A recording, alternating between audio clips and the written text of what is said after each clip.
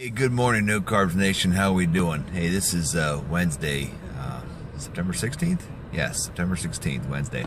Hey, I'm getting ready to go in for my CAC test, so wish me luck. This is where the rubber meets the road. This is where all the BS stops. This is where the truth lies, right? Almost 3 full years of keto, carnivore, animal-based, whatever you want to call it. And today we find out if my arteries are clogged or not. So wish me luck. I'll let you know how it goes. Have a good one. Hey, what's going on, No Carbs Nation? How we doing? Hey, today is Friday, September 18th, 2020. And a couple days ago, I took a quick video of me going into the hospital for my CAC test. Check out the calcium buildup in the arteries. So that was 2 days ago. I got the results back today. And little quick history. I wanted one of these done for some time now. My last doctor refused to do it. So I got a new doctor.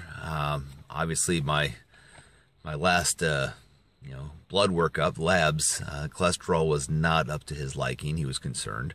And I talked him into a CAC test. So just real quick on that cholesterol, from the last 9 months, my total cholesterol went from 266 to 282, HDL 57 to 46, LDL 190 to 213, triglycerides 94 to 117, and my triglycerides to HDL ratio went from 1.6 to 2.5. So even I was a little concerned. So figured the CAC test was exactly what I wanted to do. So a long story short, convinced them to order it up, went and did it, got the results back today. And I will say that after almost 3 years of eating an animal-based diet, mostly consisting of red meat, eggs, and cheese, high fat, high cholesterol, after almost 3 years of doing that, my CAC score was a whopping 14.7. Based on my research, that tells me I have about a 2% chance of a cardiac event in the next 10 years.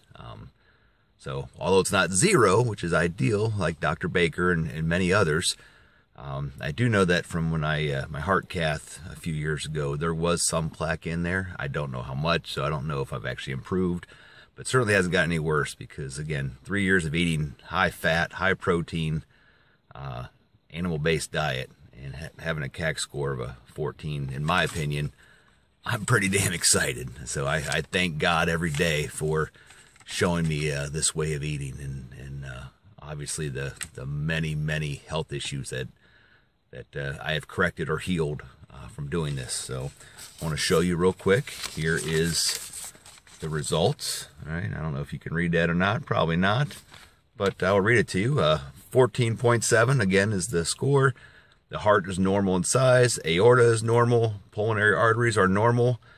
No lymphadenopathy, whatever that means. No abnormality in my esophagus. Lungs are clear. No pneumothorax or pleural effusion. No cardiopulmonary disease present. So all in all, it's good. So again, just wanted to share my results. I was hesitant to do this, and I did tell my oldest son that if I scored under 100, I would make a YouTube video. So I am a man of my word. So lessons learned for me, meat heals, right? And I'll do another video explaining all the laundry list of health symptoms a few years ago. And I can honestly say that I believe, without a doubt, if I did not go to an animal-based, high-fat, high-protein, low to no-carb way of eating almost 3 years ago, I wouldn't be here today. So for me, meat heals. Just say no to carbs. All right.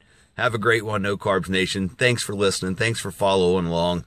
And have a great day and get after it. We'll talk to you later.